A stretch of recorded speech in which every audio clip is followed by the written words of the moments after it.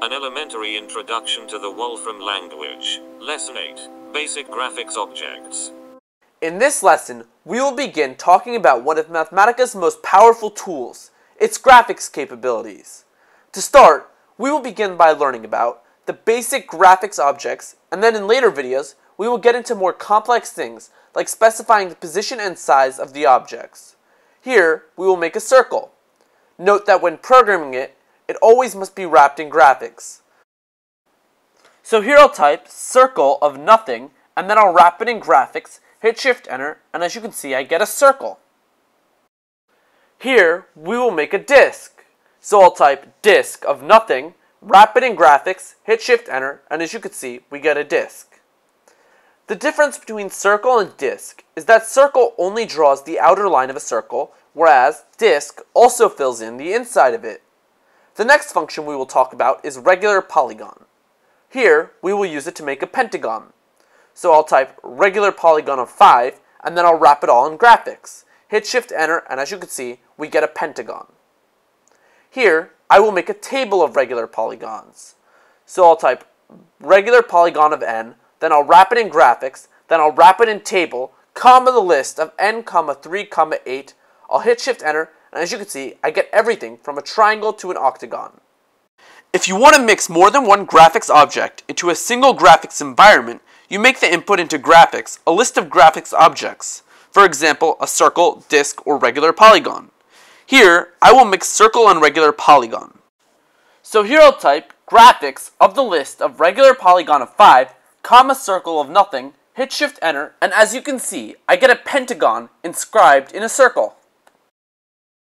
For those of you wondering how regular polygon works, I'll give you a brief explanation. In the background, it is using polar coordinates and rotational geometry to equally space n points around a circle. When those equally spaced points are connected, they form these regular polygons. So here I'll type graphics of the list of regular polygon of n, comma circle of nothing, then I'll wrap it in table, comma the list of n, 3, 8. As you can see above, every one of the regular polygons is formed by connecting equally spaced points on the circle. Now I have a feeling that these black shapes are a bit boring to you, and that's because they need a little flavor, they need a little styling. And lucky enough for us, we have the function style. So here we'll type regular polygon of 5, then we'll wrap it in style, comma red, then we'll wrap it all in graphics. Then we'll hit Shift and Enter, and we get a red pentagon.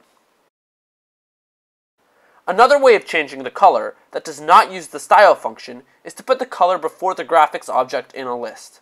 So here we'll type graphics of the list of red, comma regular polygon of 5, comma blue, comma circle of nothing, hit Shift Enter, and as you can see, we get a red pentagon inscribed in a blue circle. If adding color into your graphics isn't fun enough for you, that's okay, because I'm about to make things a little more interesting.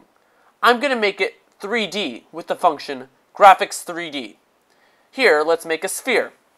So we'll do sphere of nothing, then we'll wrap it in graphics 3D, hit Shift Enter, and as you can see, we get a sphere. Here, let's make a cube with the function cuboid. So we'll do cuboid of nothing, then we'll wrap it in graphics 3D, hit Shift Enter, and as you can see, we get a cube.